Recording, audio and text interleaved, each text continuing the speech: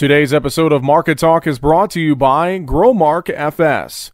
Keeping up on the latest in ag is a challenge, to say the least, but there are experts nearby ready to help. You'll find them at your local FS.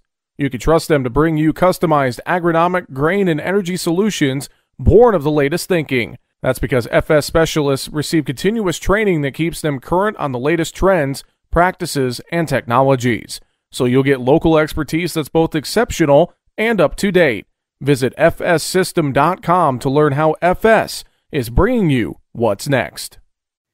Well, we saw plenty of green on the screen in the grain and oilseeds on the day Thursday. A little more mixed activity in livestock and a fairly quiet day in the outside markets, but plenty to take a look at, a few different news headlines to take a look at in the market trade.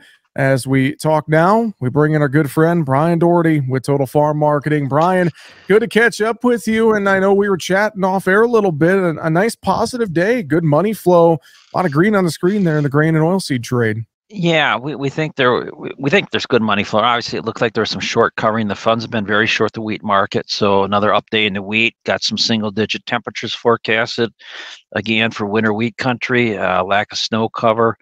So that adds some uncertainty, maybe escalation, however you want to view it. But it doesn't look like the war is taming down. It looks like it's escalating. So I'm going to say escalation, with Germany and the U.S. I guess allowing or moving forward with tanks into Ukraine, and how Russia might respond to big missile attacks today. So looks like that is escalating. We had some good export sales numbers today, not necessarily stellar, but good. And that's a big plus, especially in corn, which has been really lagging. Plus, we've had this week, we've had a couple of 100,000 plus sales announcements in corn. So looks like the end users taking a little more aggressive approach due to a shortfall, and what will be a shortfall, I think, in the Argentine crop, and then a long time before that the real core of the Brazilian crop available to the market. You're talking at least 90 to 120 days, probably. Yeah. Talking this wheat market, I think let's start there and dive in a little bit more. Just I think a lot of the headlines, as you mentioned, kind of focused on the wheat market Thursday. The reminder, I think, of the tensions between Russia and Ukraine. It's felt like that story is kind of, lost it. We've been desensitized to it a little bit in the market trade. And you brought up a lot of the funds who have been short. I think largest short position in SRW since 2019, something like that, or very, very short in these wheat markets. I think you get enough of these stories like we saw today, kind of a feeding the bull there in the wheat market. And maybe it's time as well to, buy some of this cheap wheat, Bryan. Maybe that's all kind of combining here today. We had some technical activity, had a double bottom, and then testing the Bollinger Band. And then today, pretty good close, maybe above the 21-day and even the 40-day moving average. Haven't closed above those for several weeks. So you've got that. But really, you go back to late or mid-October, early November, when that corridor, the agreement in the corridor opened up, and wheat really took a big slide. And during that same window, you kind of heard, how big is Russia's crop, and why is Russia, cooperating with this? And it's probably because they had a pretty big crop, but it doesn't look like, from what the wire services, Reuters had indicated today, that the USDA is not of the bias that the wheat crop is anywhere near what Russia says it is, which I think they're talking like 103 million metric tons, and USDA is down to 92 million. So maybe that added a little flavor to the market today. But I'd suffice it to say, we've got let's say a pretty good bean market today again, and beans solid close back above 15. So with beans heading up, pulling, I think, probably corn up some and wheat up. It's just a nice green day across the board. Stock market's up a little bit, dollars up just a little, but just kind of more of a, I don't know if I like the term risk on and risk off, but it certainly looks like risk on. And soybean meal continues to look good. Big surge up there. Now, it's not quite to its highs, but this is a quick turnaround after a pretty good plunge here a week ago. And the concern there again is that meal is well supported due to what will be probably shortfall of bean production, and therefore meal out of Argentina. Yeah, and thinking about that meal surge, I know some folks have been starting to maybe get a little worried in the soy complex with some of the sell-off we've had in recent days. But then we come rip roaring back here today, finding some support in that meal market. It feels like soybeans, this whole complex could ebb and flow here a little bit until maybe we get more confirmation of what's coming out of South America. Brazil, big crop, Argentina, rough weather there. I think that could maybe have an effect as well here, Bryan. Yeah, it looked like the bean market was rolling over after it put its high in after the USD report. Really nice punch up, and all of a sudden, today makes it look a whole lot different. Um, when we looked at the day the market peaked, we were down 15 and a quarter the day the market peaked, but that day we hit a high of 1548 and a half before closing at 1524 and a half. So the point of it is that was a pretty rough looking day in the chart. Big bearish key reversal.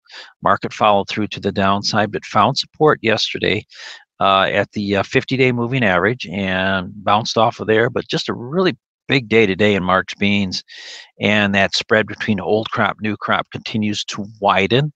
Traders are buying the March, they're buying May, they're buying July, and they're selling November. And for instance, the spread, if you're looking at March beans versus November, is now 171 and 3/4. So let's just say $1.72. To put this in some type of perspective, on the 10th of January, the spread was at 90.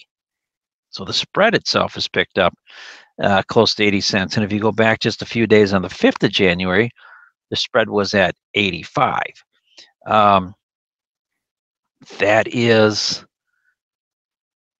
That's a magnificent run. That's a 90-cent run on a bull spread in less than a month. So the emphasis is definitely on the old crop.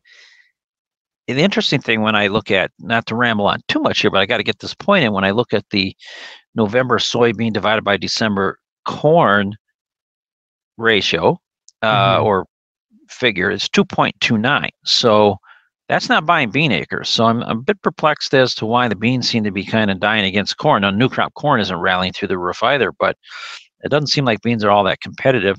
Maybe it's the idea that South America has a big bean crop. I don't know. With these, crushing plants supposedly coming online one after another here over the next 2 years, you got to wonder if we're going to, by some accounts, we need to add, I don't know, 10, 14 million acres of beans somewhere. So it's not doing it on new crop price today. Well, and to your point, we've been starting to see more reports about surveys about acreage coming up this spring here in the U.S. and some talk of maybe a few more wheat acres thrown in there, just with fertilizer prices, maybe a little less nitrogen was put on in the fall, things like that. I'm hearing, I think Farm Futures had a survey earlier this week, quarter bean acres were pretty close to equal. I just wonder, we start to your point, looking at that spread, start thinking more and more about this acre battle. I think that is going to really come into focus and be a market headline here the next couple of weeks, months ahead, Bryan.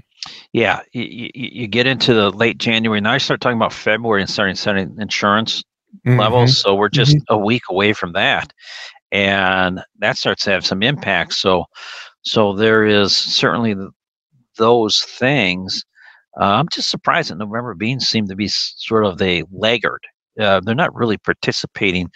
I look at the price of November beans today, $13.52, and they are up from where they were here the last couple of days. Had lows near $13.30, but just ended December $14.27, close to $14. So we're talking about an 80-cent spill out from the highs, and yet March beans are within a dime of their high, so or 20 cents. So interesting run there that the traders are putting the emphasis on the bull side of it. Maybe they anticipate that some wet weather creates planting or harvest delays to Brazil, and that it could be problematic to get enough beans in the pipeline quick enough, and that Argentina, just by a natural shortfall, won't have enough to get into the pipeline. So it seems like the money is buying the old crop right now, and that's between beans and meal. That's a pretty big deal. Soybean oil, you wish it could be a little bit more optimistic. But boy, that's been struggling. That's just not going. That's the opposite direction. So the traders are buying meal, selling oil. Well, and to your point, the money buying old crop right now. And when you think about new crop, I also come back to the thought of, well, maybe you lock some floors in, and I think you've said this before. Maybe your first sale, even if it's what if it's your worst sale, and the market goes up. So I wonder too if there's some risk management to take even on a smaller rally in some of these new crop contracts right now, Bryan.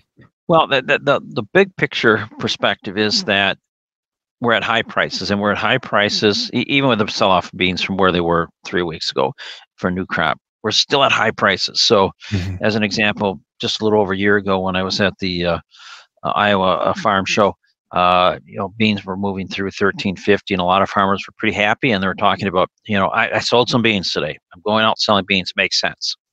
Then beans went higher. So well, maybe it didn't make as much sense, but so everything's somewhat relative. There have been a lot of things that were supportive that made that first 13.50 sale didn't look quite as good, and that is you had a drought in Brazil of magnitude last year. There's no drought in Brazil in this year's crop right now. So Brazil is such a big player to the world. Now there is in Argentina, but I keep coming back to the idea that these higher price levels, they may stick around, but I think we're getting more and more to, at some point an equal chance that they don't. And that's why they're deferred, or that's why there's a discount on the deferred months. The market's not buying it either, saying that we think there's going to be, crop production problems around the world. So we have these inverted markets. So it's not time to maybe go wide open, but it's certainly time to not do nothing. Or to did I phrase that right? It's not time to sit and do nothing. I think you got to take some action. It'll be February 1st here pretty quick, and it's time to move and get something in place. Bryan Doherty, Senior Market Advisor at Total Farm Marketing, is our guest analyst here today. Bryan, I want to move over to livestock real quick and talk about that. Cattle fairly mixed. Hogs, though, found some buying support. It looked like they're mid-session. I know we've been wondering in this hog market if we're going to find a bottom anytime soon. Anything you're seeing chart-wise there to kind of spark some of that buying around midday Thursday? Well, the market, when it started to really, went into new lows on the whole downturn here, and then by midday started to turn. So I think the traders that were short might have been pretty quick to start to exit, and then you ended up with what we call a big reversal date. So the range today was much larger than yesterday, and we had a lower low and a higher high and a higher close. That's called a bullish key reversal. So you've got that. Now I'm looking at the April contract just because I chose that contract. This downturn is very similar to the downturn that we saw in early October, where the market just really plunged and then it roared right back. So I don't want to overpromise that we're going to roar back, but I don't think we're looking at such a heavy supply side. And then part of the thing that may have got the market maybe moving a little bit better is some economic data that said, well, the fourth quarter actually was not so bad. Might have grown a little bit, the economy might have. So all of a sudden that sort of maybe let some of the air out of the recession talk bubble right now. And we'll have to see, but there could have been some of that help to the meat markets as well. One of the things that you and I've talked about before is one, inflation, but two, just general economics. People are wanting to travel, they're wanting to do this, wanting to do that. They've been cooped up, but 63% are living paycheck to paycheck now. So that concerns me when you talk about, sending meat prices to record high levels. I don't know. It just seems to me the consumer has some pretty tough choices to make. You're going to buy eggs at $5 a carton, or you're going to buy some pork, or what are you going to do? So I just think it's an overall economic malaise. Yeah, I would agree with that as well. And, cattle, it's one of those things where, we're still talking bullish and looking at a herd that it continues to get smaller and smaller. But when you throw in that economic data and the retail data and the meat case, that has a pretty strong impact. And I know we've talked about that before quite a few times, Bryan. Well, that's reality. The consumer goes to the store now. Maybe I've talked both sides of this coin. I've said, I'm thinking that big ticket items start to lose their flavor, but people still eat well, and they're going to buy what they buy in the grocery store if they're not buying big ticket items. On the other hand, I still think there's just a general caution because of inflation that people are cautious on what they pay for everything.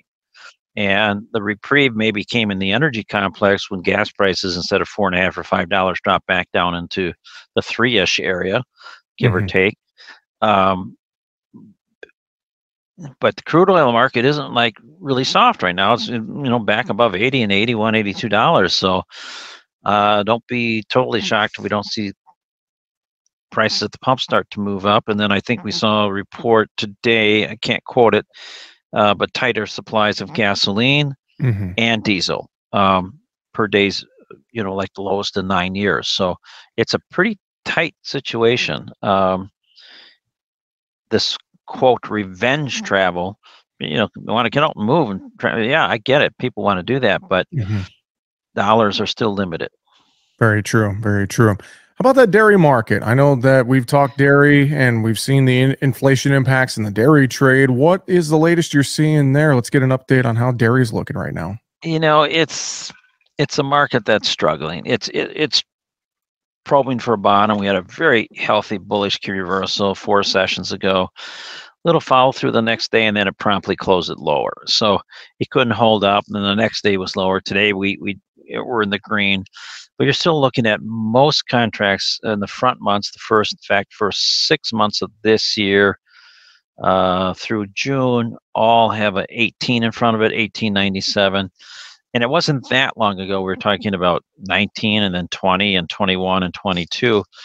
And, even at $21, when we talk to producers, well, the inputs are rising. They weren't all that interested in milk. And it's like, we're really sitting kind of in a dilemma window here where the big picture concern is that world demand, particularly overseas, and just conservative consumer purchasing is what's hindering milk, in addition to what we've talked about before. Milk production reports show a few more cows. They show more production per cow, so an efficiency bump, and then more production overall. So you have more production compared to a year ago, and you have a shakier economic environment, both domestically and worldwide, than a year ago. And that shows up in milk, it seems, right away. Well, Bryan, great thoughts as always. Before we let you go, any final thoughts you want to share or reiterate today? Yeah, just, stay on top of things. Jumping markets, corn, boy, early week of December, it looked like it was on its, way down. It's bounced back a couple times now, but it really hasn't gotten any gusto to it. Pay close attention. December corn, I still think we're on the slippery slope there. There's not a lot of reason for end users, even though it's a big discount, to chase new crop corn right now, especially when you look at something like $5.90. It's not $6.82 like March is, but it's still $5.90. And I wouldn't be shocked if we end up, down the road perceptibly, the market looks like it's got more acres, and all of a sudden we talk about 178, 180, maybe 181 yield, and the market starts to think about $5 again on the board. And that's certainly feasible or possible. So just want to be, cautious, stay on top of things, have good conversations with your advisor. If you want to call us, have a conversation with us. But I'm not necessarily convinced that yet last year's, with hindsight, best strategy was sitting in your hands at this time of year, that's the same approach again this year. Well, Bryan, if folks want to reach out to you and get some advice there at Total Farm Marketing, what's the best way to reach you? That's through a phone call, 800-334-9779, or Bryan at totalfarmmarketing.com. That's my email address, so send me an email. Or check out our website, totalfarmmarketing.com. Always a pleasure. Bryan Doherty with Total Farm Marketing. Thanks for joining us today, sir. Have a great week. We'll talk to you again next week. Yes, sir. Thank you, Jesse. That's going to do it for Market Talk today. Find us online, markettalkag.com. I'm Jesse Allen. Have a great afternoon.